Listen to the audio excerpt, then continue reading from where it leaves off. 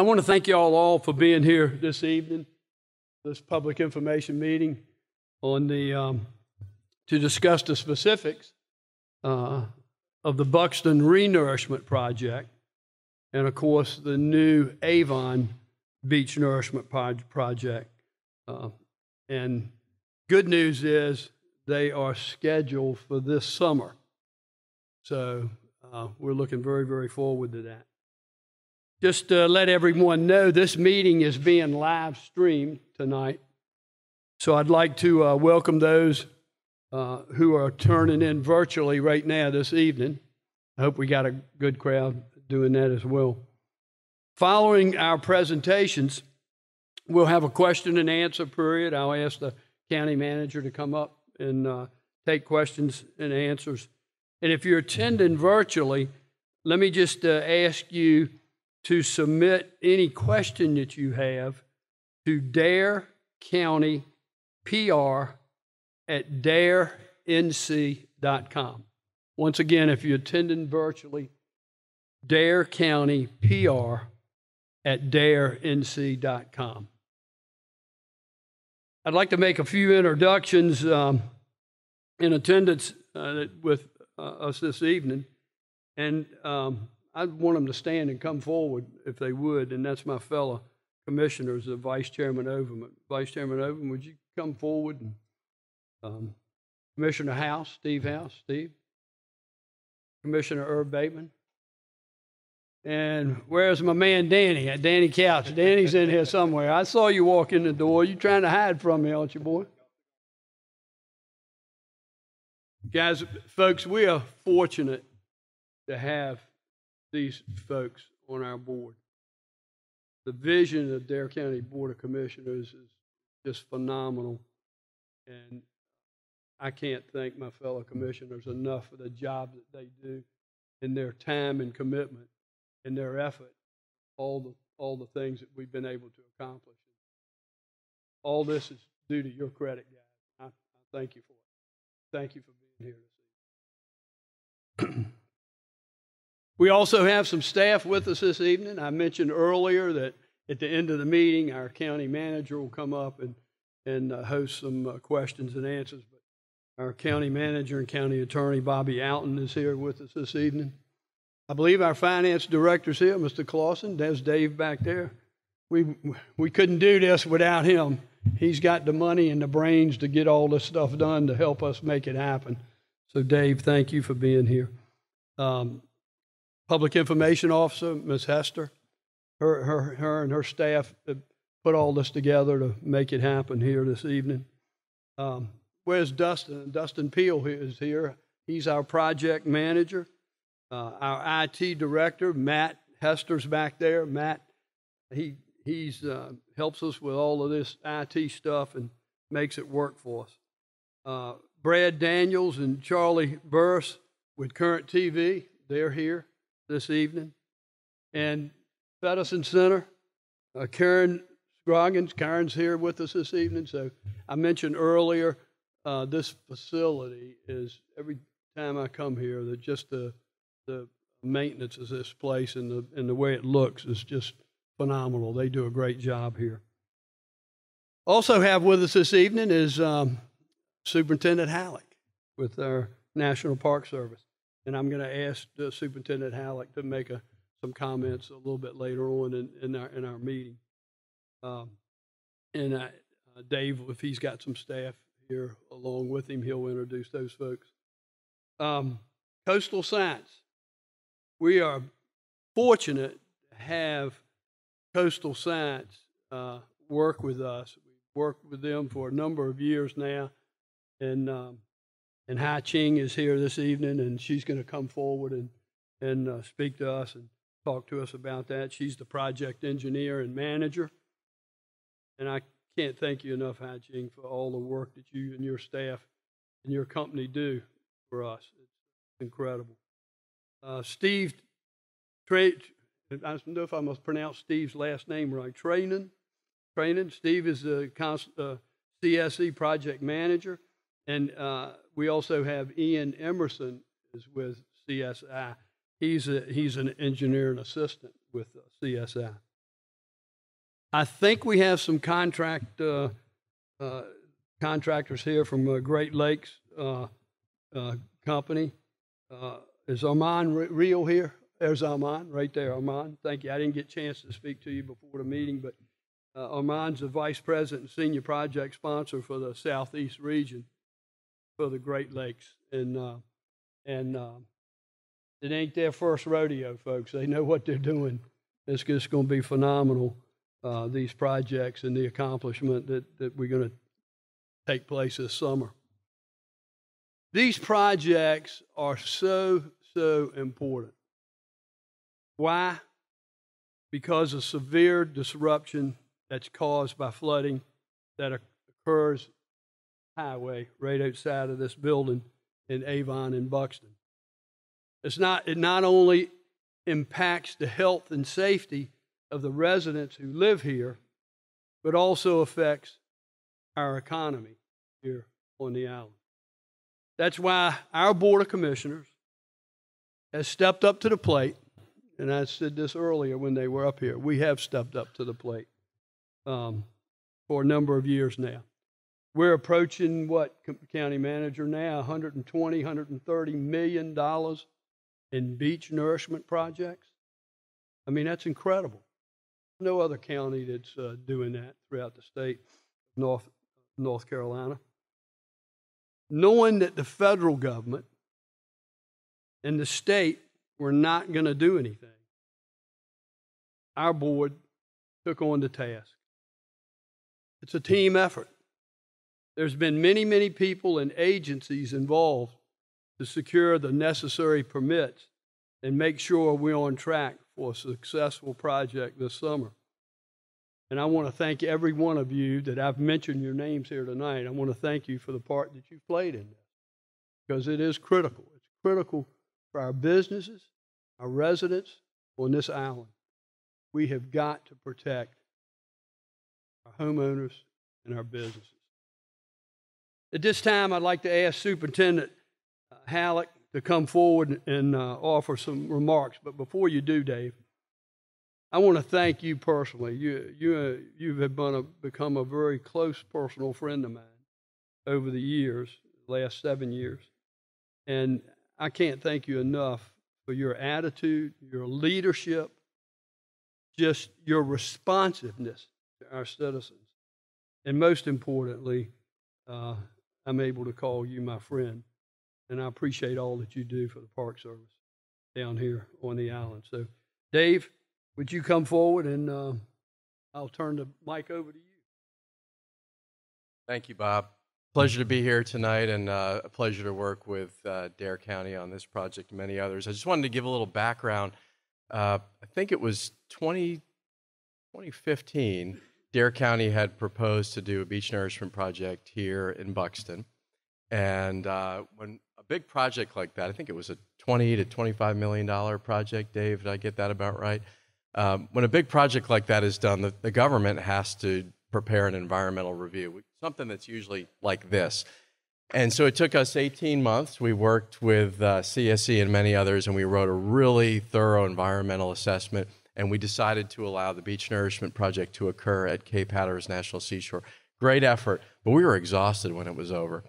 And while we were doing it, we said, gosh, wouldn't it be nice if we could do a programmatic review of these projects so that in the future, if the county or DOT or other partners want to implement a beach nourishment project, we'll have performed the review and we'll be able to much more quickly respond and consider issuing a permit.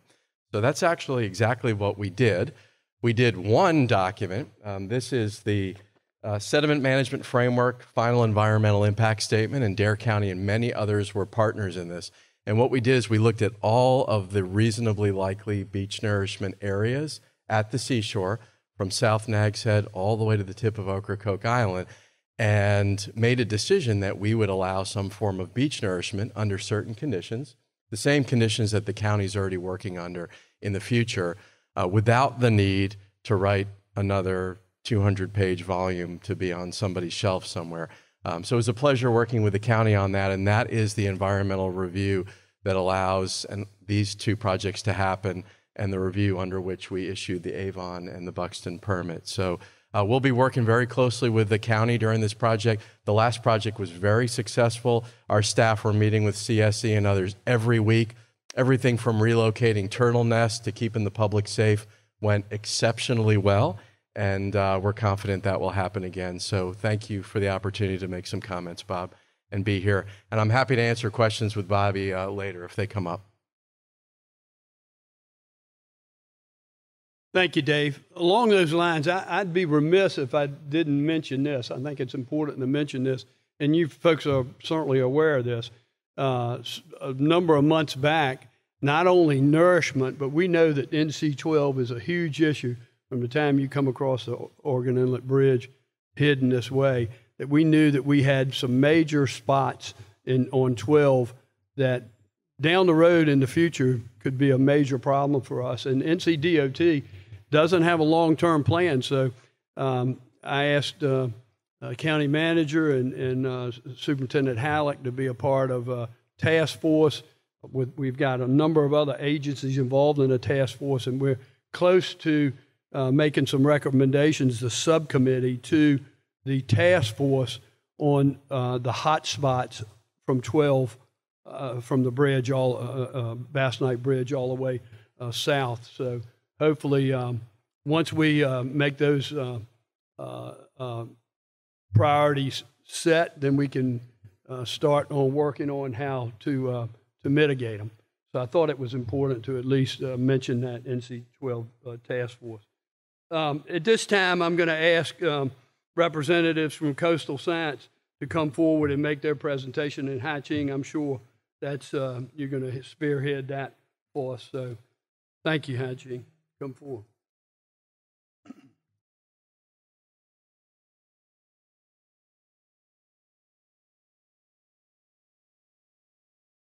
Thank you, Chairman Woodard. Good evening. It's good to be here. And I prepared a few slides. First, we will have an overview of this 2022 project. And I'm going to give you the design of the Nourishment and let you know what we permitted to do. Then, if you have been here for 5 years, so you know we had a beach nourishment project. I forgot how short I am sometimes. Thank you, Matt. So in 2017, we did this Buxton Nourishment project. We certainly accumulated some experience and learned some valuable lessons during that construction. So I will give you a review of that project, and then we will go through the schedule and the preparation before construction and what you expect during construction.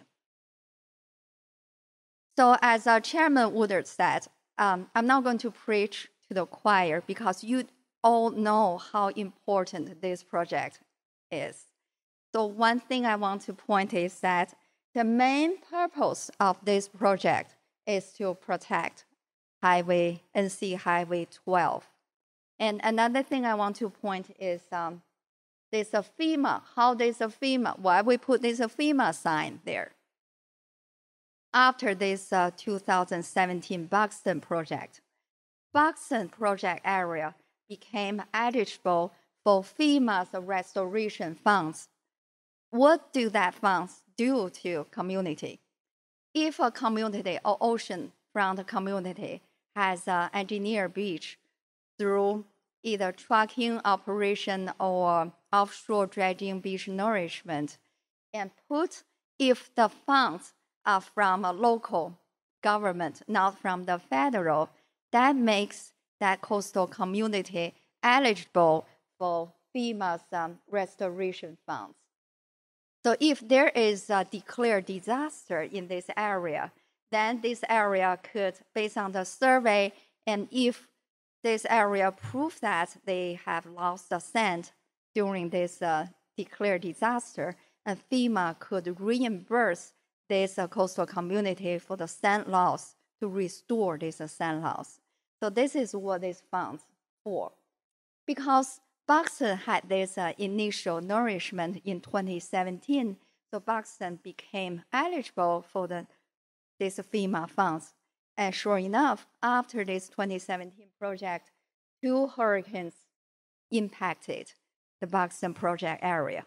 Hurricanes Florence in 2018 and Hurricane Dorian in 2019.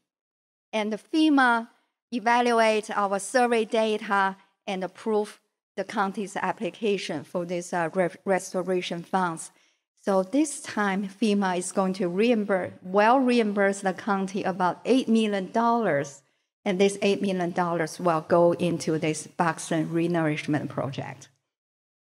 The same hurricanes Florence and Dorian impacted Avon area as well. But since Avon wasn't nourished, was not an engineered beach, so Avon was not qualified, was not eligible for this FEMA funds.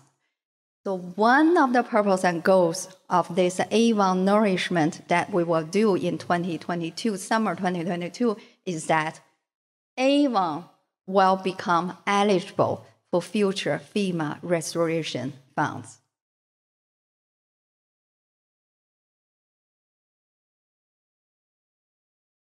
And Superintendent Halleck already showed you this final environmental impact statement. I just can't thank NPS enough for doing this. After 2017, some forerunners of NPS, led by Superintendent Halleck, they projected that this kind of nourishment or some kind of a beach restoration projects will be needed for this area. So they developed this document, and this joint record of decision was issued in May 2021, just right in time before we submitted our permit application for Avon and Buxton. What we propose to do in Avon and Buxton is consistent with their programmatic sediment management plan. They have this 20-year plan that is really foresee what would happen over the next 20 years. So what we propose is consistent with their plan, and not only those documents not only help Avon and Buxton receive permits in an efficient way, in a timely manner, but I believe time and again, those documents will prove its value in the future whenever we need some beach restoration projects in the future. And some permits we received this January 13th, that's right before Mr. Clausen went to the LGC for the funding. So everything we received in time, just like the county's schedule. I know some homeowners and the residents, you came here with your questions, and some gentlemen already asked me some questions about our design. And some of my answers, I will go back to the permit and let you know what we are allowed to do during this nourishment and what is outside of the scope of work that we propose in the permits. So if it's outside of the scope, we cannot do it this time. Maybe in the future we can plan for that, but we are only allowed to do what the permits given us to do. So this is the 6th beach nourishment using offshore sediment source in Dare County. And all of the previous 5 projects occurred in summer. So why summer dredging is so important? So I show you this monthly average wave height. There are 2 lines. The top line, the dark black line, represent diamond shoals. That's what you have in Hatteras Island. It's a little bit further south of Buxton, but that represents what Hatteras Island wave climate. And this grid line represents for the 60 miles north of Hatteras Island at this Duck Field Research Center. You can see even within Dare County, from north to south, the waves that you have here, generally speaking, are 1 to 2 feet higher. Excuse me, higher than what the northern towns experience. And this 4 months, from May to August, you have the lowest average wave height. That's why summer dredging is so critical in this area. And this red line represents the maximum wave height for safe dredging, and that is based on hopper dredges. That's what Great Lakes, our contractor this time, plan to use. If you use a cutter head dredge, this red line has to move even further down, maybe 3 to 4 feet of wave, then really limit the construction windows even further. So this slide pretty much show that summer dredging is critical. That's the only way it can be done safely and efficiently in this area. So here is a map that's what we propose to do. The owner of this project is Dare County. No federal money except for FEMA's money is involved. And we have contractor Great Lakes, and CIC is the engineer. Here is Avon, and here is Buxton. There is 1.6 miles between Avon and Buxton that will not be nourished.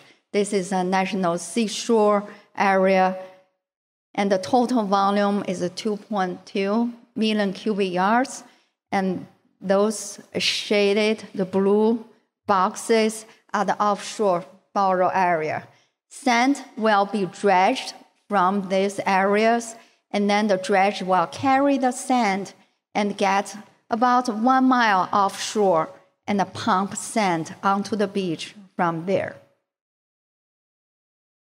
And Great Lakes will use hopper dredging, and then the total cost of this 2.2 million cubic yards project, including mobilization, is almost $26 million.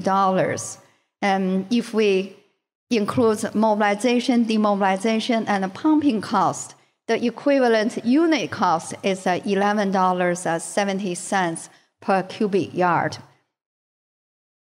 The construction schedule is from May to August 2022. And this estimate is consistent with what Dare County has put on their website. Now we say that Avon and Buxton got a really good deal. Why we say that? Here is this construction cost analysis. This number, $11.76 per cubic yard, is what you're going to get for Avon and Buxton this time. And we plot together this, we choose some projects that with a similar setting, using offshore borrow area with a similar scale, similar dredging and pumping method. So we compare this price.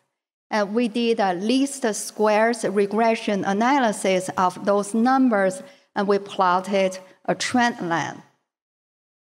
This is what we have. This is from 2016 to 2021. What we have here is significantly lower than what this trend line projected. So that means we are really below the market price. And see, this one is another local project that is planned to start the same season, summer 2022. And your Avon and Buxton project is about $6 per cubic yard less than your other local project. What does it mean? That means with the same budget, you are going to get more sand. One of the reasons we got this extremely good, favorable price is you got to thank to your board, your chairman of the board of commissioners and the commissioners for making the timely decision of combining Avon and the Buxton project together. Among that $26 million construction cost, take a guess, how much is the mobilization cost for bringing those two dredges here? That mobilization cost is $7.6 million out of this $26 million. So if they didn't make the decision for combining these two projects, you are looking, this would be much higher than the $11.76. So your commissioners, your leaders of this area know what they're doing, and they understand the dredging market.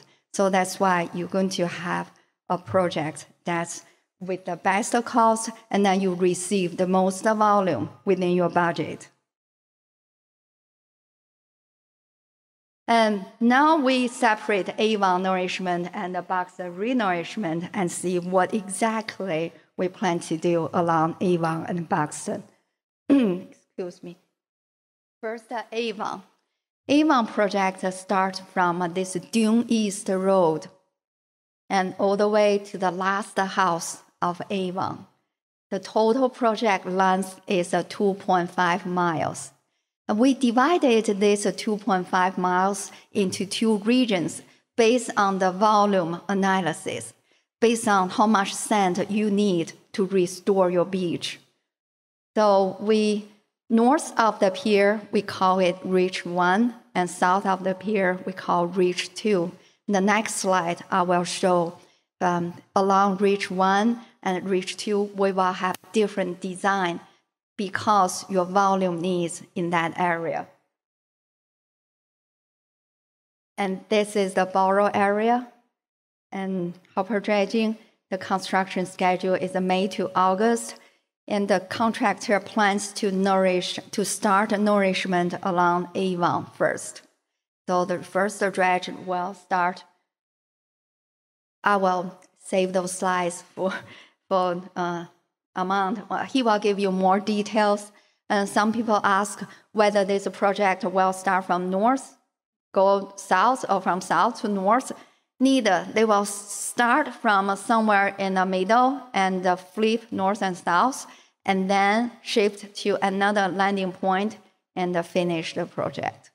So Amand will go through the schedule in more details. So here is a typical design along those two reaches. The northern reach, north of Avon Pier, the average fuel density is 43 cubic yards per foot, and the typical initial berm width will be 100 feet. So right after construction, you will see that your dry sand beach will be 100 feet wider.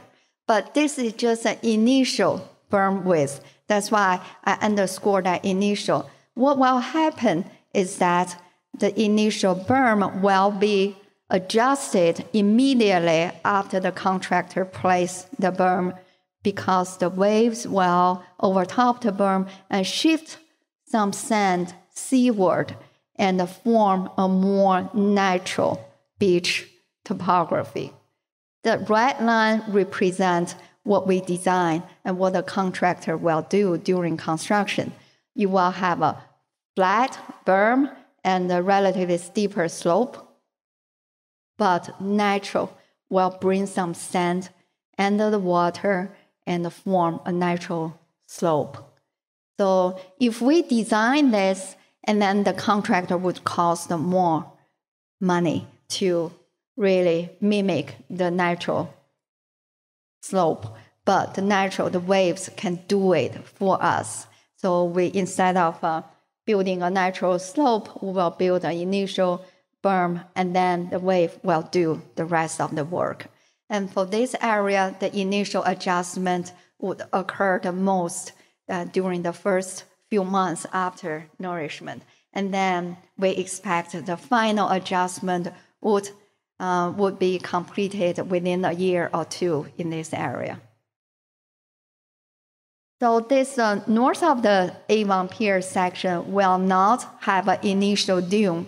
The reason is that you already have relatively healthy dune along this section, along this 4,000 feet section. So that's why the dune is not needed there. Instead, we put all the volume on your beach so that you can achieve the widest beach within the template, within the volume. For south of the Avon Pier, the same elevation of the dry sand berm, this +7 NAVD is about 7 feet above mean sea level. It is the elevation that what you see, the dry sand beach. So that's a natural beach. We're not going to build a higher beach, but it's about what you see there. It's just wider. And south of the pier, we plan to build a dune because a dune is needed to start an initial dune. And then what is a white beach? Over the time, wind will do the rest of work. Wind will blow the sand and deposit on top of the dune and make the dune base wider. This is what we have seen in other areas along the Outer Banks. And your wind is so much stronger than South Carolina or other places.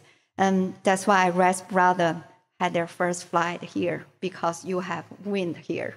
And wind will do good for us, for the dune. They will pick the sand and build the dune. The same for the northern ridge, and will make the dune base wider. So this is the typical design of Avon. And after, some people ask about sand fencing and vegetation. Great Lakes will only do the nourishment. And the county has already secured another contractor, and they will do the sand fencing and the vegetation after they finish the nourishment. And sand fencing and vegetation will not start after November 16th. That's because of turtle nesting season. November 15th is the last day of sea turtle nesting season. So after that, the contractor of the sand fencing and vegetation can come in and finish that portion of work. Once we have that schedule, we will let Ms. Hester know, and then she can post it on your website. This is a Buxton Renourishment project. 2.9 miles of the project length. Similar to Avon project, we have two reaches. Reach 1 is in front of the village of Buxton. It's a short reach, and the other 2/3 of the project is along National Seashore. The total volume is 1.2 million cubic yards, and this is an offshore borrow area. And this area is what we use in 2017. So this 2022 project, borrow area, is just a little bit north of that, adjacent to what we used last time. And the construction schedule is expected to between July and August. So this slide shows the typical design of this Buxton Renourishment project, very similar to what we just saw for Avon.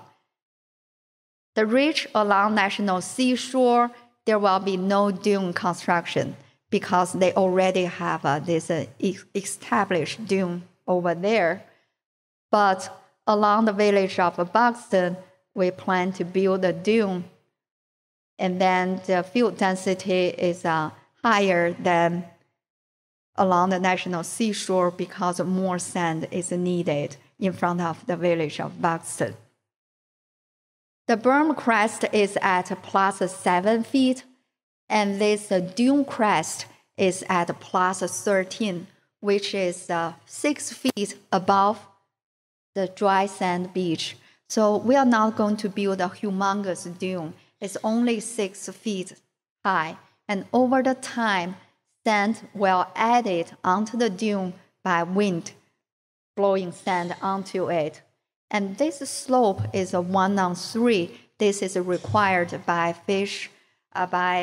U.S. Fish and Wildlife Service because of the turtle activity there. So we have this 1-on-3 And from this elevation to this elevation is 6 feet. So you can do the math depending on the back slope elevation. The base of the dune is between 38 feet to 56 feet. That's the base of the dune.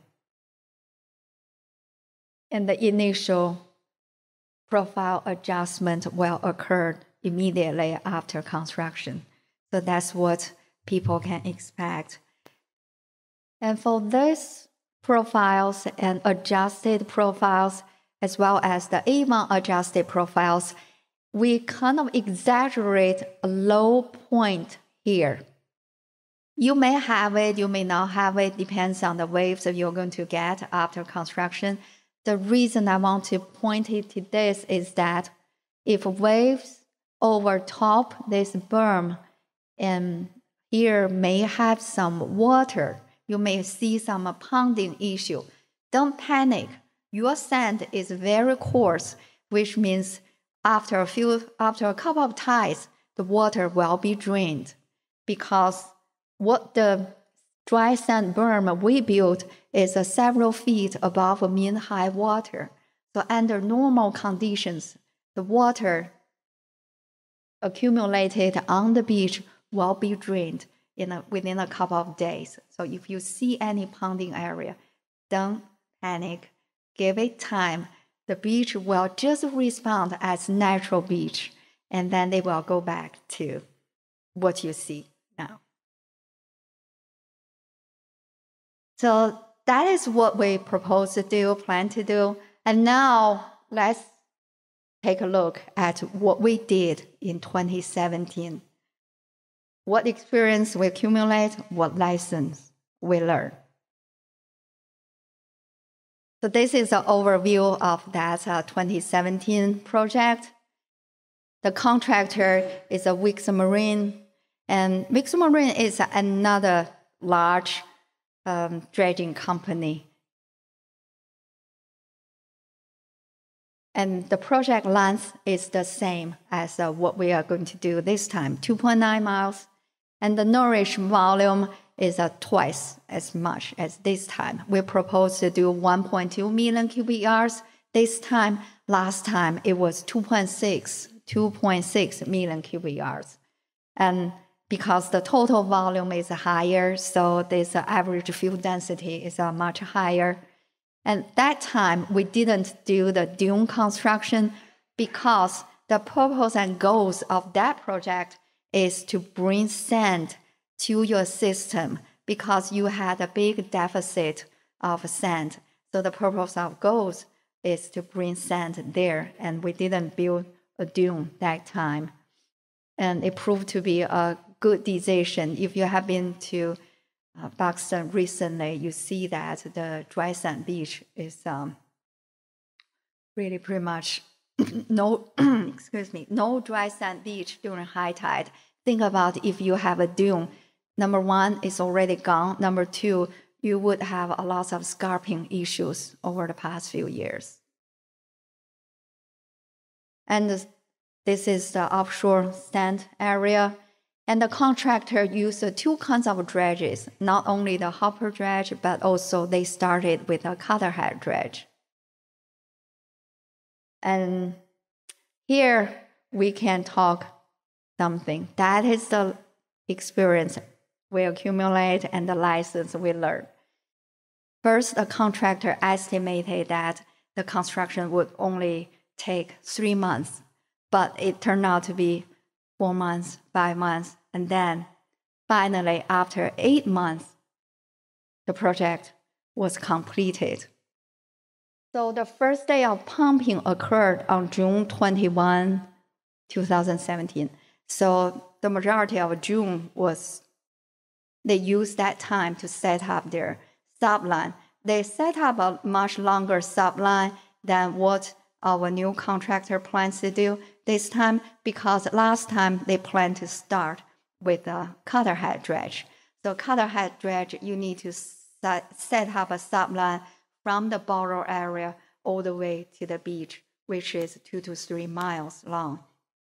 So this time, the new contractor since they are going to use a hopper dredge, so they plan to set up the subline for just 1 mile long. The longer the subline, it would take a longer time to set up, and you're more weather dependent. And the weather just delay the mobilization procedure and then further delay the construction. And also, if you recall, in September 2017, that was a very unusual year. 4 named hurricanes, one after another, occurred within a month. So that's what happened.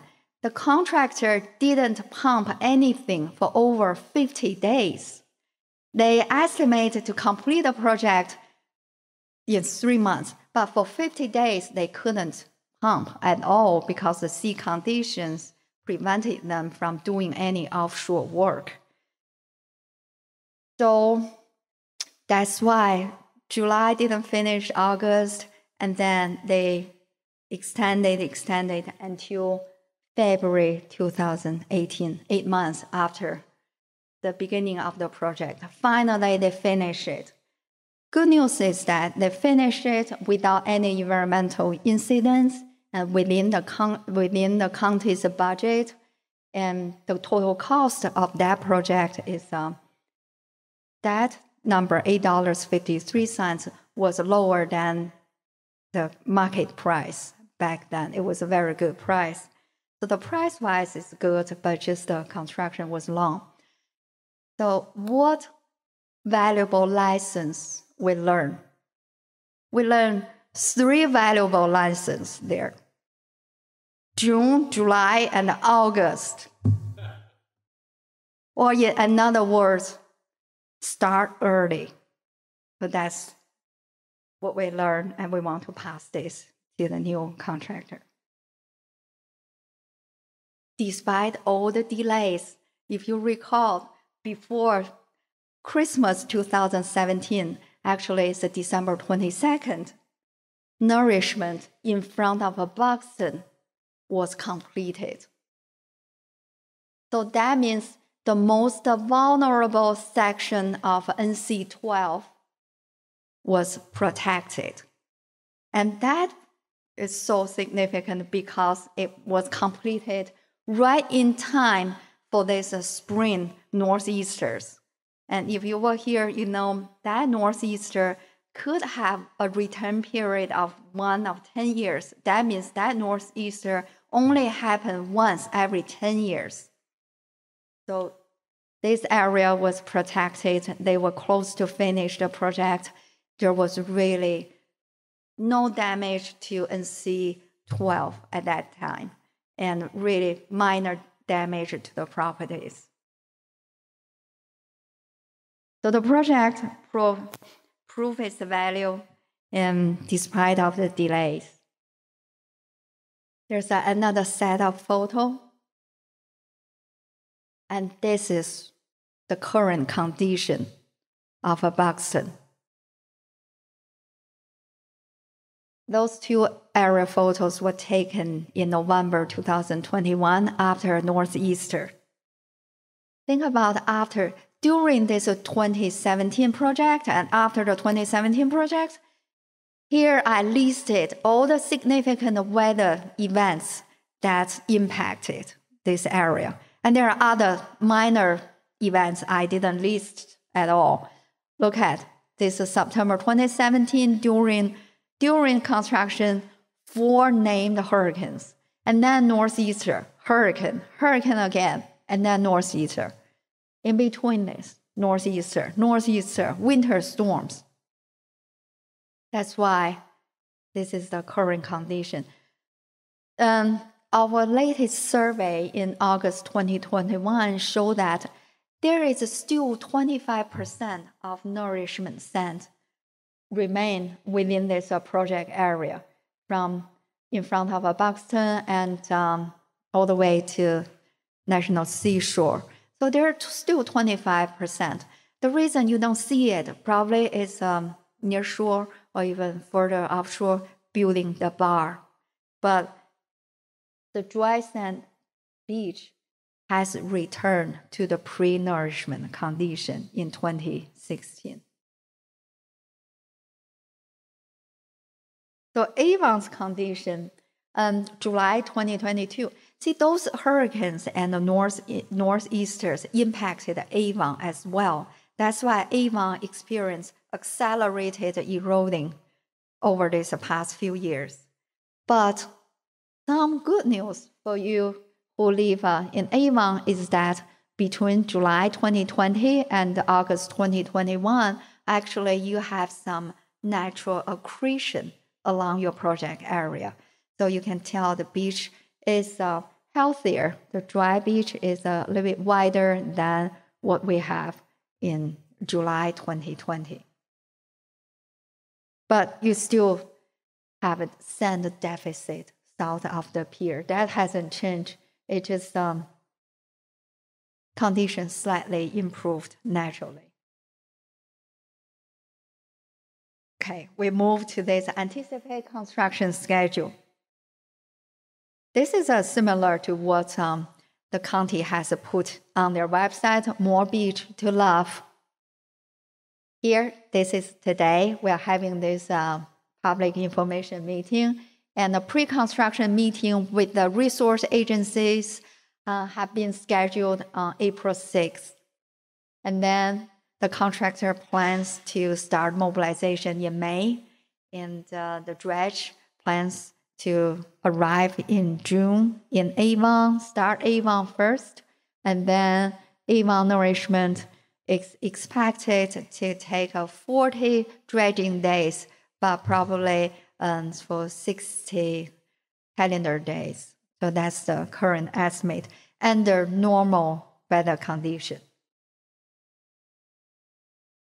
And then by August, if everything goes well as planned, and the contractor should be in this demobilization phase, and Avon should have received 1 million cubic yards, Buxton 1.2 million cubic yards on your beach by August this year. So between now and May, and even between now and June, when you see sand on the beach, what you're going to see, what are the preparations? Lots of work are behind the scene. You may not be able to see anything, but the contractor and us are working. So we will have lots of paperwork to do, including the pre-dredging submittals and those surveys. Those surveys are very important. For example, there's a pre-construction beach condition surveys. So far we have 2 sets of design. One is for permit application. Based on the time once we submitted a permit application, based on the beach condition at that time. And then we issue a second set of drawings, second set of design based on the condition at the time of bidding. And now, after this pre-construction beach condition survey, we will have the third set of drawings to just give it to the contractor so that they can build the beach based on the condition at construction. So if you see something on that drawing, and this is not the final, this is not what you're going to see on the beach, we will revise this drawing based on the condition before construction. And again, all the drawings, the bidding drawings and these construction drawings, they will all be within these permit requirements. So we cannot do what is outside of the permit. For example, we designed the dune along certain section of the beach based on your volume analysis. That is in the permit condition. So we cannot add more dunes beyond what we are permitted to do. And those are the preparations. So you may see some survey teams on your in front of your house and on the beach. But what you will really see some actions is in this primary staging area. It is at the end of the old lighthouse road in Buxton. So this area is the primary staging area that a contractor will use. What you are going to see, you will see bulldozers, front end loaders, lots of pipes, and fuel tanks and other things. And you may see this 35-foot, three-wheeled giant vehicle. It is a coastal research amphibious buggy. This is a survey equipment, and this is very important to measure how much sand the contractor has placed on the beach. And we always receive a request whether people can climb on it. The answer is no.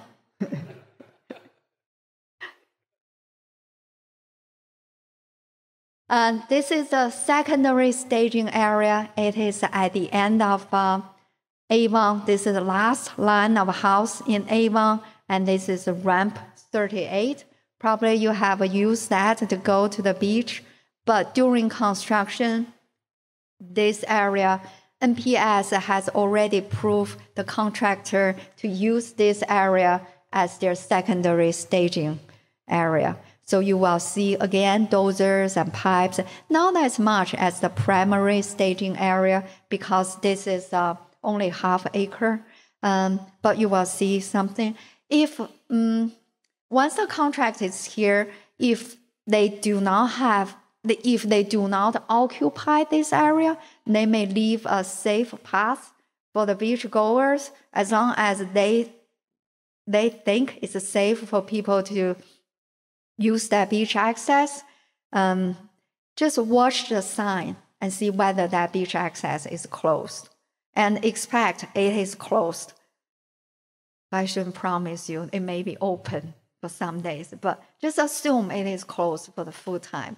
Think about you're going to get sand, you're going to get a wider beach, sacrifice beach access for that short period of time. It's completely worth it, right? So here are the two dredges that the contractor planned to use. The first one, Hatteras Island. She is the largest dredge in the America. The capacity is almost 15,000 cubic yards. But our experience with this dredge at NextHat is that on the average, the dredge can hold 11,000 cubic yards per load. They don't want to overload it, otherwise the draft could be too much, and then that could cause trouble.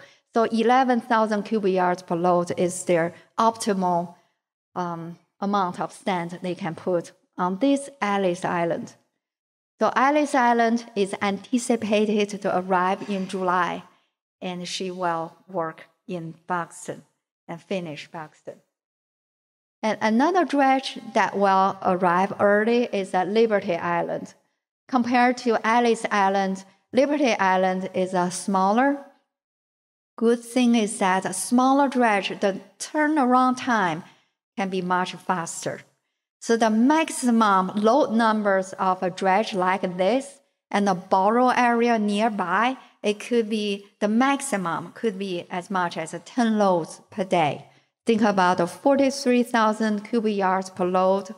If you finish 10 loads, that dredge one day, a good perfect day, could finish with 43,000 cubic yards. And Avon, you only need 1 million cubic yards. So if every day is a perfect day, this dredge will take only 25 days to finish it. But again, this is Hatteras Island.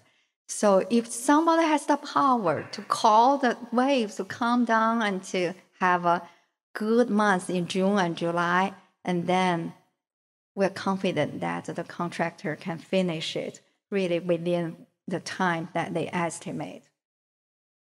And these two dredges worked together for NextHat in 2019 for their Renourishment project. I don't know whether Amount know that number. This dredge together, one day, the maximum volume they delivered is just 4,000 cubic yards short of 100,000 cubic yards. That's a perfect day. And after that day, the crew tried to break that record and reach that 100,000 cubic yards per day record. But the project was done. They lost a chance. I think now the crew has a chance to break a record this time. So now construction. That's the exciting part. All the preparations, permitting, documents, all for this day for construction. And during construction, the contractor, Great Lakes, is the backbone of this project. What we do as engineer or as a county or as residents as you, we got to help them and not to make any delay or distract them. Our goal, every phase of the project, we have a purpose and goals. At this phase, our goal is to help the contractor to finish their job as soon as possible. So this is what we plan to do during construction. Daily, weekly, monthly, we all have a plan. We have been there, done that, so we have a system, and trust the county, trust your leader, trust your engineer, trust the contractor. We know what we're doing. Some of them are required by the permit conditions, and some are just for this increased production purpose. So we have a daily observation, weekly meeting, monthly payment, and then we have a monitors every day for the environmental impact. And the county will release a tracking map periodically, and Ms. Hester will give you more details of that. So if you want to know the progress of the construction, the best source is, best place to go is More Beach to Love. So here I listed some environmental and ecological monitoring works that are required by the permits.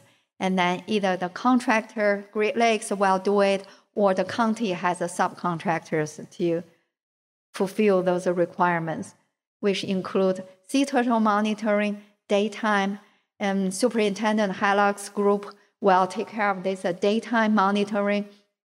And we have a subcontractor to do the nighttime, and NPS will have a resource protection area. The reason I put this there because this protection area may change the schedule. What does a protection area mean? That means if NPS biologists spot American oyster catcher or least tern, they are all endangered and protected species. If they nest on the dune, and then they will have 1,000 feet of closure area that the contractor or nobody can get machines near there. So that contractor may have to adjust their schedule. So check that More Beach to Love. If that happens, we will post that information as soon as we get a firm information from NPS. And then this is something new this time for ecological monitoring for people who cares about this benthic community. And we are going to monitor this benthic community before the project, during the project, and 2 years after the project to make sure that this kind of nourishment activity will not adversely impact the benthic community. So, construction and the public. I think this is a commissioner couch.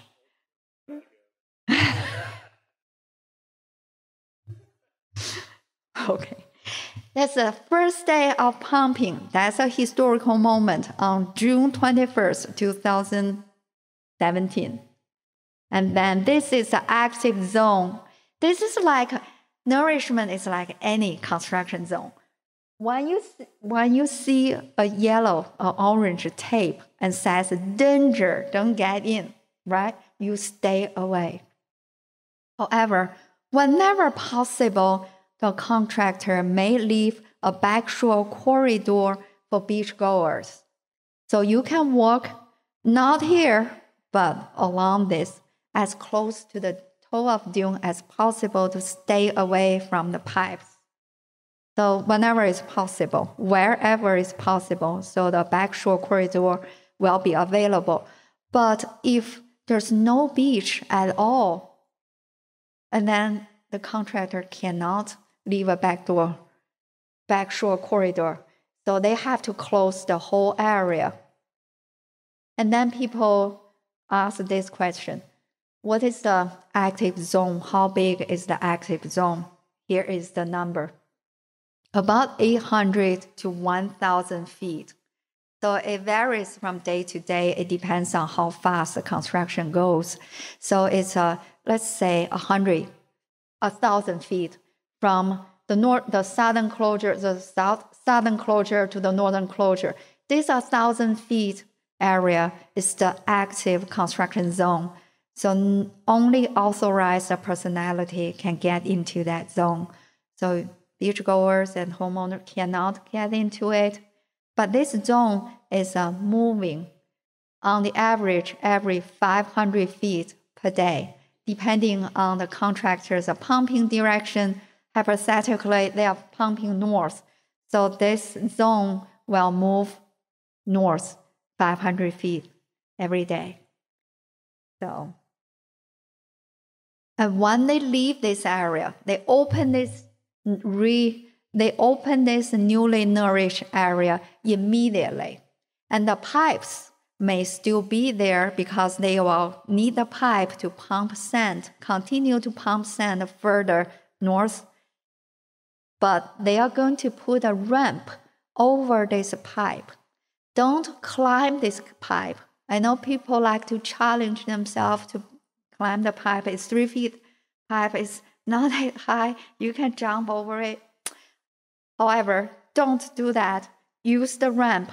The contractor will push this ramp every few hundred feet. So for all this is for the safety. You don't know this pipe. There's a slurry going through here. This could be 20 feet per second slurry. So you don't want some leaking, and it's not fun. Just climb this ramp. And they will open this area as fast as you can. Look at people enjoy the new beach and watch this dredge from the distance. And again, this is a backshore corridor. And for Avon, we have Avon Pier. And the contractor, Great Lakes, has gone through, has pumped through piers many times. So they are very experienced. Depends on the clearance of the pier, the width, the height. They will have the right equipment and the construction method to go through the pier. Don't worry, they know what they do. Okay. The contractor will try their best to walk around the public. I like this photo because this photo shows literally walking around the public. Somebody find a perfect spot on the beach and didn't want to move. So the contractor has to tilt the beach around this beach chair. Talking about walking around the public. So, but in the afternoon, he left. So they could, he left. So the contractor could tilt this area. This didn't happen in Dare County. It's not a Hatteras Island. It's in Florida. Okay, I prepared a short video that was taken last time during the 2017 Buxton project. And thank you, Matt. If you can play the video, just give you. Some people have already seen this construction, but just give you some feeling of what happened at the discharge point and how the slurry would flow and what the active construction zone look like. And this is one pumping approaching Buxton. So I was standing at the northernmost motel at that time. You see the dozers were pushing sand, and this is another discharge point. But at that moment, the contractor was using the seaward discharge point. You see how far away the slurry flows. And that wasn't a very clear day, but I can tell you that the turbidity was not that high, because the sand quality is good. No mud, almost no mud, and in the offshore borrow area. And this is a dredge the contractor used. For more information, go to Moore Beach to love. This photo was taken during 2017 as well. Thank you so much, Ha-Ching. Very, very detailed presentation, a lot of good information in that. Thank you so much, Ha-Ching. I'm going to ask Ahmad from our construction folks at Great Lakes, if he'll come forward now and make a few comments. Thank you, Ahmad.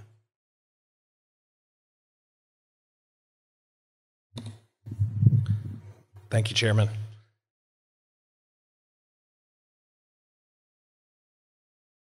Okay, well, Great Lakes is excited to be here and very thankful for everybody in the room that did all the hard work to get Great Lakes here. We get to come at the end and do all the fun stuff with the big toys, but all the funding and permits and reporting that's required has been done for years before we get to show up this summer and work in this community.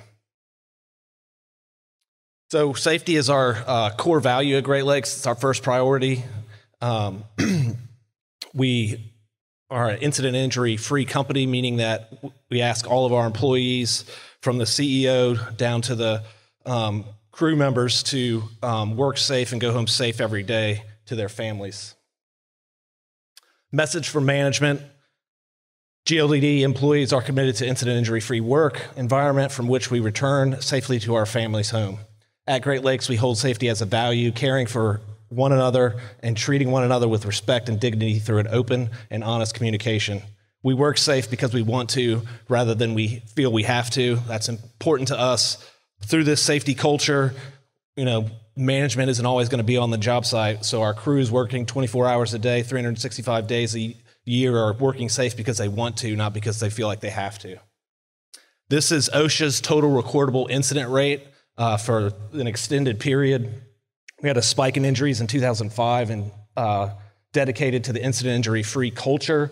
And as you can see over years, this has come down. With the last 5 years, the total recordable incident rate has been sub 1 or less than 1.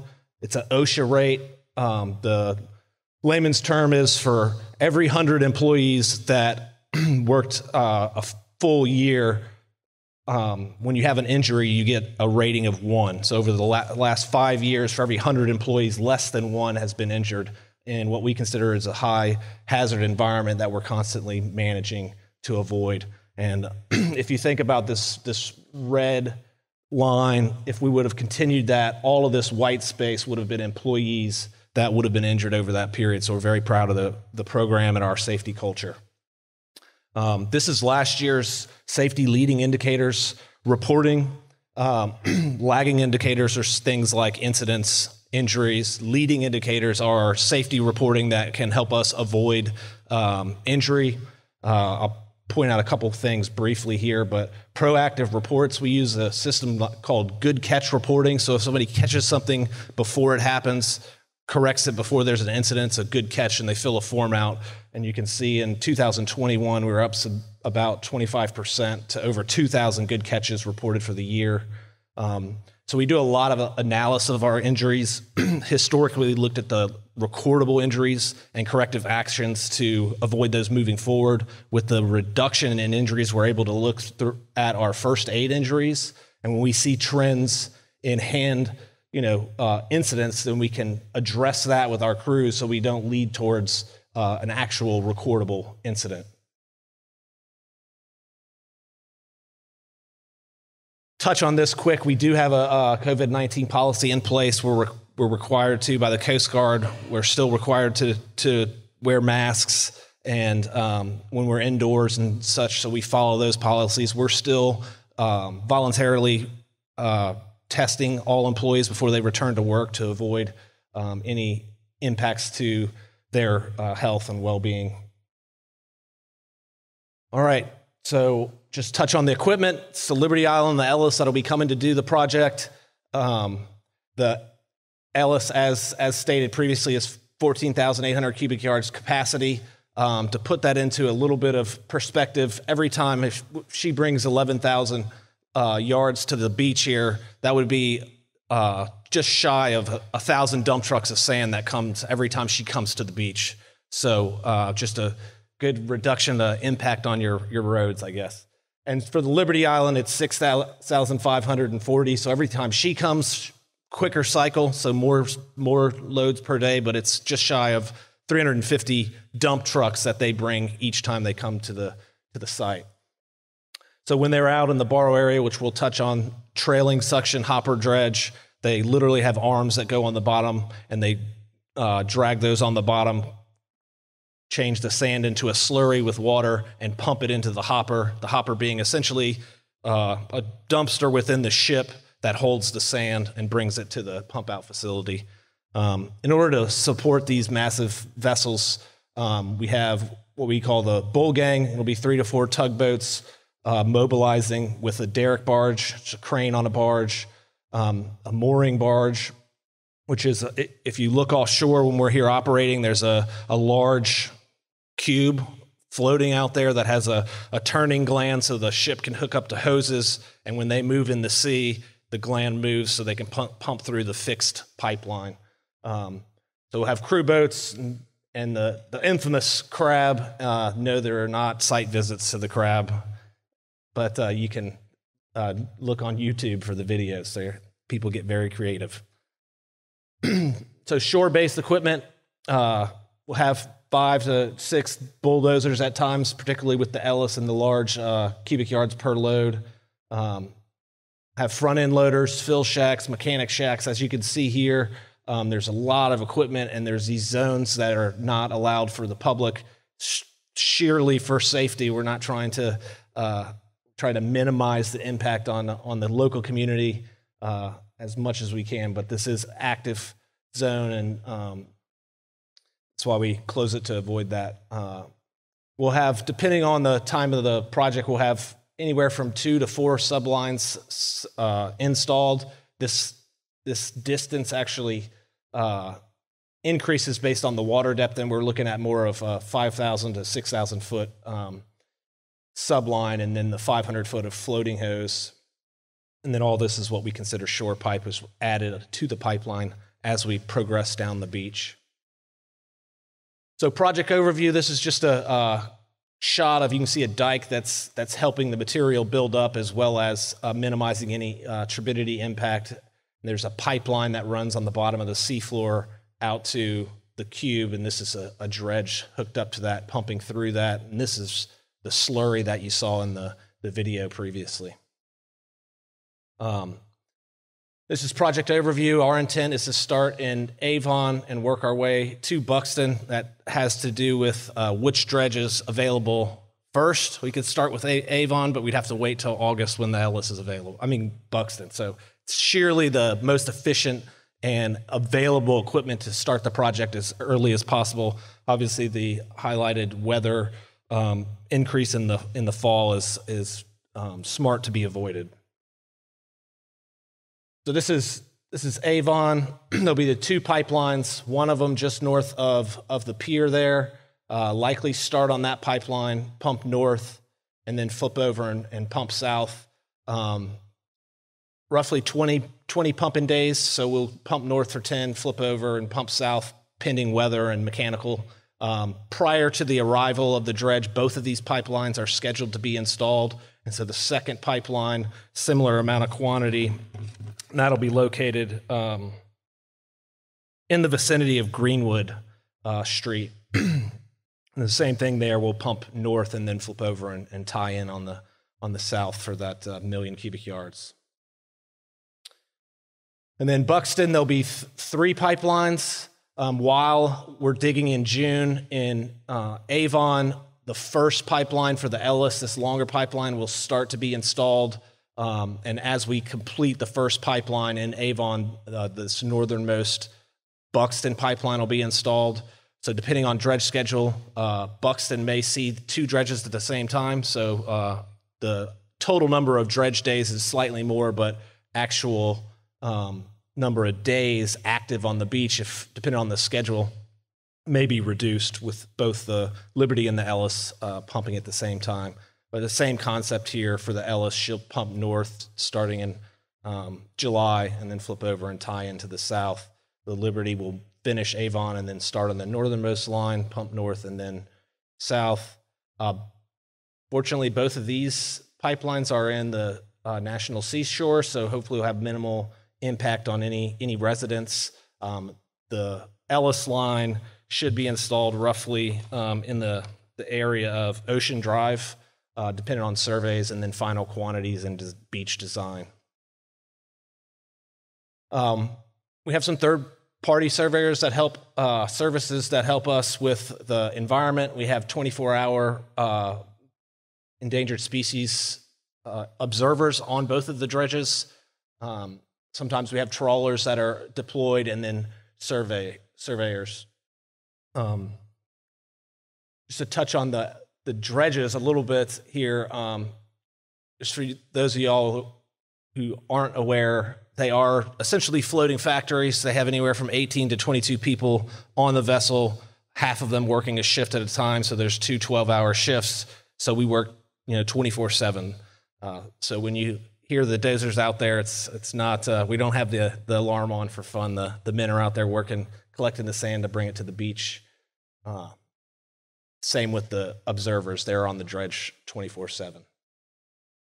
We do our training per the permit and the contract to all of our employees about the specific different types of environmental potential impacts, and really the core message is similar to safety. If you're not sure, stop, tell somebody, we'll get a professional there, call the professional so they can tell us what it is. But we do training, so every employee on the job site should at least know the requirements. Some of the survey gear, it's all hydrographic surveys and RTK surveys of the landward. So you'll see our crews out there collecting the data, and it gets signed off by a licensed surveyor provided to the engineer who QCs the data, verifies the volumes, and then we do the payment monthly. We do very detailed QC, QA procedures for horizontal and vertical tracking of not only the sand that's placed, but of where the equipment is being dredged from. There's 3-dimensional tracking for all of the dredges, sailing to and from the borrow area, exactly where X, Y, and Z, how deep we're dredging to get the sand that's permitted for this job.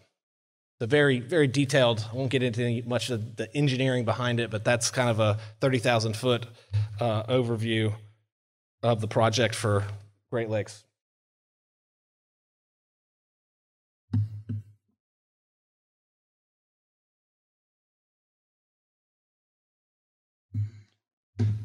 Thank you so much, Armand. Appreciate that information. As we wind down,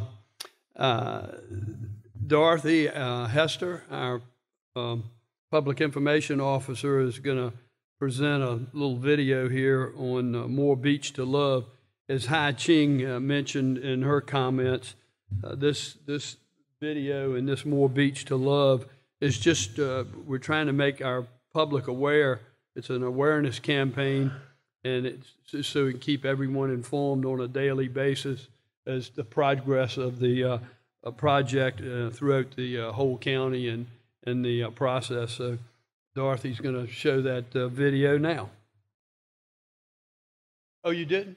Oh, okay. She didn't bring the video. We ain't gonna show you the video. But you can go to our website and see the video. No, I didn't bring the video. I just pulled together a few slides.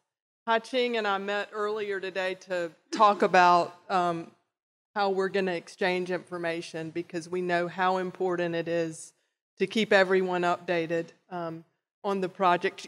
Some of you may be aware of More Beach to Love, the awareness campaign, the website. It was a vital tool for communicating for the 2017 projects. And the way this evolved was the towns have some projects. We had the Buxton project, and we said, hey, we got a lot going on. How you've got guests booking vacations, you've got realty companies trying to let guests know, we've got hotels, so many people that want to know what's going on. So we came together and came up with this clever More Beach to Love campaign. So what you find there, many of you may know, we've just posted the estimated timeline for all of the projects. And I'll tell you, the calls have been cut back quite a bit just since we posted the timeline. People obviously looking to book vacations and trying to figure out when they think construction's going to take place in a particular area. But we also have project maps. Those are Google Maps for each project, and I'll go into that a little bit more. And then we have frequently asked questions. There's a lot of frequently asked questions, and quite honestly, we're going to add some more. Even after tonight, we're going to add more frequently asked questions, because we'd really like for people to be able to go here and have their questions answered. So I'll dive a little deeper into the resources that are here. I mentioned the estimated construction schedules, the Google Maps. There's a different map for each project. You can sign up to receive email updates for each particular project. There is a separate list for Buxton and Avon. So you have to sign up for both if you want to know about what's happening with both. We're not going to send a lot of emails. It will really be the major milestones. When we find out something's happened, they're changing direction, whatever, that's when we're going to send out an email, is when something major happens. We have media resources. There's videos there. We'll post the video from this meeting tonight, because we know not everybody. I think Charlie said we had about 40 to 50 that were tuning in virtually. I should probably remind them, if you're tuning in virtually and you have a question, submit to darecountypr@darenc.com, because we're going to be going to those shortly. But the media resources, and then I mentioned the frequently asked questions. One of the features that people really seemed to like in 2017 was being able to use the Google Map to determine if a particular property is in the project area, and then once construction starts, where they are in relation to where the work is taking place. So basically, you go to the project map, and on a desktop, you'd click on the magnifying glass or go to the search bar on your mobile device, type in the address, and then it's going to pin and show you where that property is in relation to. We'll see colors change as construction starts. Right now, if you go to the map, all you see is that project area. But as things progress, as an area is completed, it'll turn green, and the actual construction area will be red.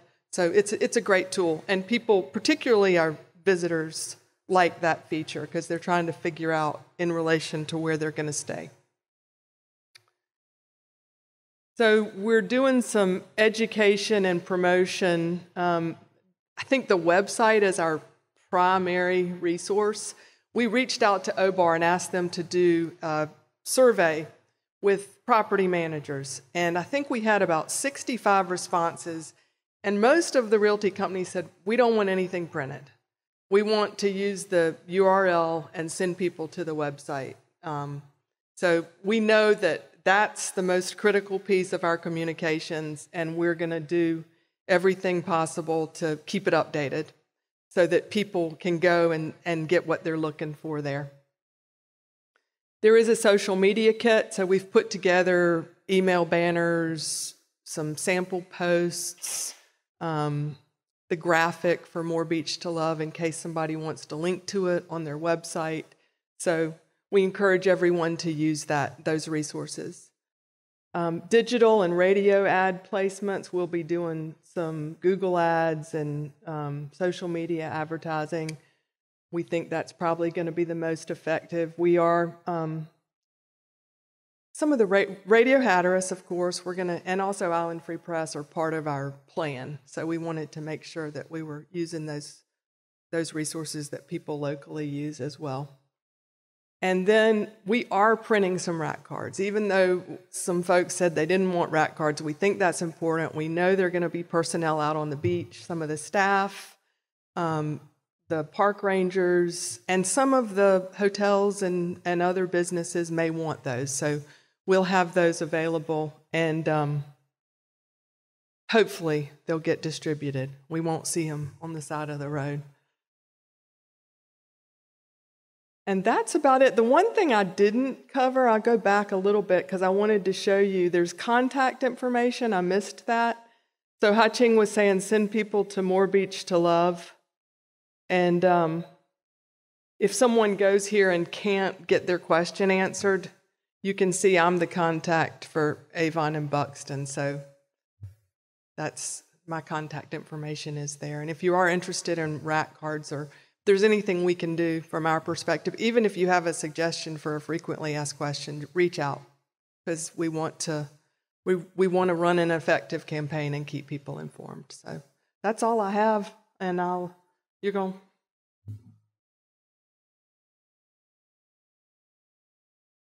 Thank you, Dorothy. I know we've thrown a lot at you the last hour and a half, but at this time, I'm going to ask the county manager if he'll come forward.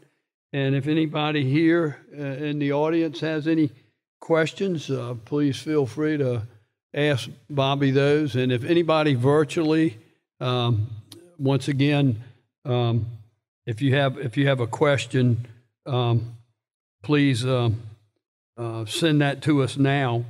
And remember, it's darecountypr@darenc.com. So we'll try to answer anything virtually, or if anybody here in the audience has any questions, I'll turn it over to the county manager. Thank you, Mr. Chairman. Thanks for coming out. I'm not going to prolong this, but if you have questions after all this, please raise your hand. When you do, Dorothy will bring you a microphone and you'll ask your question. I'll try to answer it. If I can't, I have CSE and all their staff here. I have my staff here, and somehow we'll get you an answer. And if none of us can answer it, then Dorothy will get some contact information, and we'll follow up with you with an answer tomorrow. Any questions tonight? Thanks. My name's Paul Linden. I have a place up in Avon. We received a letter for easement, beach nourishment easement. Just wondering, I'm not sure if everybody received those along the coast there, but what is the purpose of that? The beach nourishment easement is the easement that gives us the authority to go on the beach. There's an area between where the Park Service on some properties, and not on all properties, from where the Park Service owns to where you own, that we may have to put sand on, and we can't just go dump sand on your property without your permission. Our issue is it takes a long time to get those easements. You heard Ha-Ching say they're going to do some survey work. So until they do that work, we don't really know where that break is. So we may ask you for an easement, and when the survey's done, we find that actually the Park Service line's in a place where we might not have needed that easement, but we can't wait till May to start collecting the easements because we couldn't start the project then. So we've sent out for the easements. We've had pretty good response. I think we've got 8 or 10 that we don't have that we need, but for the most part, that's what it's for. Now, the easement doesn't allow anyone to go through your yard or use your yard for access or any of those kinds of things. If you read the legal gobbledygook, and I admit I wrote it, it's legal gobbledygook, but that's how you have to do it. It says that our easement starts at the toe of the dune or the first line of stable vegetation. So, and from there, it works its way east. And so what's basically saying is to the extent that you have property that from erosion that's now not in the park and we have to start at the base of that dune, we can start there and work eastward to put sand on a beach to widen that beach in front of your house. But beyond that, we don't have any rights to your property, nothing on the west side of the dune. Everything's on the east side of the dune. Can't cross your property, can't come in your yard, can't go down your driveway, none of those things. It's all on the beach side of the dune. Thank you. And I guess while I have the mic, I'll ask one more. Will there be construction traffic from ramp 38 where they're staging equipment to the work zone? Will that happen on a daily basis, or? It'll happen. Daily might be too much, but it'll happen as often as they need to. And they've got to move their crews in and out, so there'll definitely be vehicles daily going through there. Whether there'll be a bulldozer going the length of that property daily would depend on where they are, what they have to do. So there will be activity. Other questions? Hi, my name's Jim Hartshorn. I've been up to Manio, and we talked at the last Beach Nourishment. And my big thought is dunes are extremely important. I have a degree in geology. I've had a house in Buxton on the beach there since '93, and first started coming here in '73. So I've had a lot of time at the beach, and I just think that the dune that we've built ourselves has helped. But of course, those are all gone in Buxton now. The storms have taken those away. One thing I do see right now that the more sand, the better. I know we've contracted for so many dollars and so many cubic yards of sand. And if you've been to the Buxton Beach here in the past 2-3 weeks, we've had a very nice bar that has come in. And if you go there at low tide, there's people out there probably as far as what the Nourishment would go. Has much thought been given to, are we going to pump as many cubic yards as the dollars will allow us to do, even though there's some natural sand that has come in? If you can understand what my question is, the more sand, the better to me. And of course, I know that we have, Hai Ching has disarmed me that she can only build a 6-foot tall dune, and I'll have to respect that, and that's what the permit says. But I just want to make sure that some forethought is given to pump as many cubic yards as we possibly can, so it could last longer, certainly, than the 2017 one, and hopefully, this will last a longer time. And I'm very appreciative that the county has put together, after 5 years after the first one didn't work real well, and has come back as you said you would. I didn't know if I believed it, but you've come back, and I'm very appreciative that is happening. But I just wonder if there's any thought process. Has anybody looked at that as far as what's there now in Buxton, and are we going to keep on pumping as many cubic yards as what we've contracted for? And I hope that we do. I'm not looking to save $500,000 and pump less. So, okay, that's my question. Thank you. No, we're not going to be trying to cut the project short to save money. We've budgeted this money, and we're going to pump every cubic yard of sand that the budget will allow us to pump. And so to the extent the beach has improved, then good for us. That means we're going to get some more time out of it than we anticipated. One thing I do have to say, I can't help it, is you mentioned it wasn't successful or it didn't do what we thought. The project was truly successful for what we were doing. Remember, the first purpose of that project is to protect Highway 12. That is the only way we can get it permitted. And Highway 12 has not been damaged or destroyed in the last 5 years. Whereas in Rodanthe, we couldn't have said that some years ago. So we're trying to avoid Buxton being what Rodanthe was, and that to that extent and for that purpose, it has been a huge success, and we'll continue to do it on these 5-year intervals for that reason. Yeah, I'm happy that you're coming back, and that's great testament, and the dollars are there, and that's fantastic. But yeah, let's pump as many cubic yards as what we've got the dollars to do. So thank you. Other questions? Any other questions in the room? I don't see any other hands, so Dorothy, how are you going to get me the? I've got some questions, Okay, great. and I'm going to probably have to put on my readers.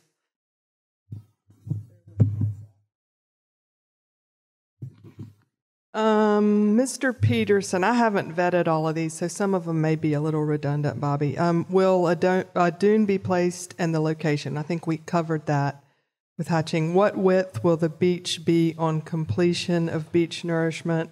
And will seagrass, sea oats be planted? We've covered some of it, but Seagrass, sea oats will be planted. I don't remember what the width is going to be approximately in Buxton. Is 100 feet. But when they pull out of here after it's finished, it'll be 100 feet, and then it will equilibrate and shrink some after that. okay. Mr. Lyons is asking if there will be an impartial assessment or if it'll be peer reviewed following the project. I'm not sure if I know what his question is. We gauge success, as I just described, as our goal was to protect the highway, and so if the highway is protected, then it's been a successful project. There is science going on in these permits, as Hai Ching explained. I think in our permits we're required to do benthic monitoring for a number of years, and that has to be done as a part of a permitting process. We also have to do the survey work to determine how much sand remains in the project. We have to do that often because that's the only way we can get our FEMA reimbursement should we have a storm. So all of that work will be done. All that work has always been done. And so, again, I'm not sure what he's talking about, peer review. Okay, and are there plans to rebuild the walkway or stairs over the dunes? Does the county have plans to rebuild the walkway or stairs over the dunes? That's from Ms. McKay. Yeah, the walkway and the walkovers are private property. I mean, for the most part, we don't own them. The private property owners put them there. And so if they need to build them back, they can build them back, but they have to get their permits from the Park Service and from the county to do that. Okay. I was just looking to see if we've answered most of these questions. Some of these were about dunes, but I think we've covered that. If not, I can follow up with him separately, specifically about that. There was a question about if consideration was given to refurbishing the groin system because it's a hazard to beach users, and if not, why? Why not? The answer is there was consideration to that, and our engineers and consultants pushed hard for us to try to do that. We went to at least one and maybe more scoping meetings with the idea of trying to do that, but the net result was the state, under the rules that we have in this state where you cannot put hardened structures on the beach, and in the state of deterioration that was in, they considered it a rebuild. They would not have permitted that. They will not permit it. And we were afraid that if we got bogged down in litigation and fighting with them over rebuilding those structures, that we would slow down the process, and then our goal of protecting Highway 12 would be lost because we were fighting battles over something that we may not even be able to win.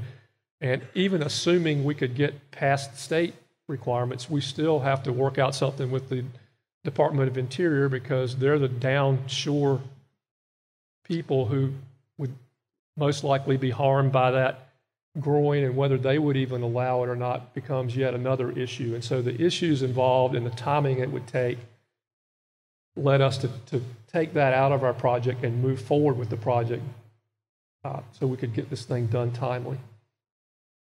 Okay, and these questions were on behalf of the Avon Property Owners Association. We've covered some of them, but I'm going to go through them. And just how will the Avon project be staged or phased? In other words, can you cover how the beach section closures will unfold over the project duration? Do you have anything to add, Hai Ching, with? Well,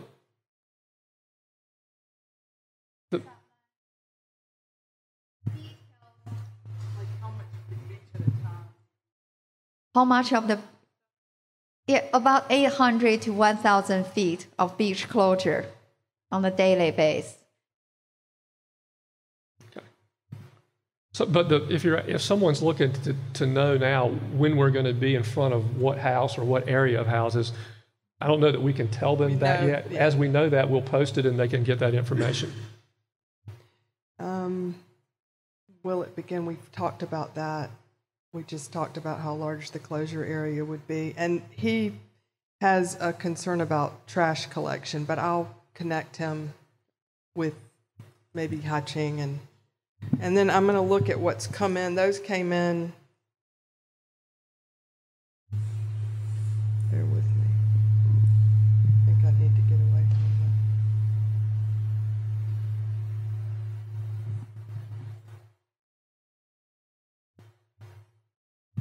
that. Okay, this is from Larry regarding ramp 30. What's that? Okay, ramp 38. Will ramp 38 remain open during construction? You said no. For the most part, assume that it will not, okay? The stretches of beach being nourished are areas that typically host hundreds of sea turtle nests during the nourishment period. What's the plan to relocate these nests? Is it a similar plan to the 2017 project where turtle nest monitors are utilized? I think you answered that, and the answer was yes. One last question. After the nourishment project is completed, will Avon oceanfront homeowners located on Ocean View Drive be allowed to push the dunes currently behind the homes further back onto the beach, or will those dunes be addressed during the project? The future beach pushes with dunes are a function of two things. One is a function of Park Service permitting that they have, and the second is the CAMA permitting. If there are CAMA permits available and they're not doing anything to damage the new beach, and they can get those two permits, then I would think they might be able to do that. But I can't tell you yes or no without them having to go through those processes. That's all we have. Okay, that's all the questions. Any other questions in here? All right, with that said, thank you all for coming.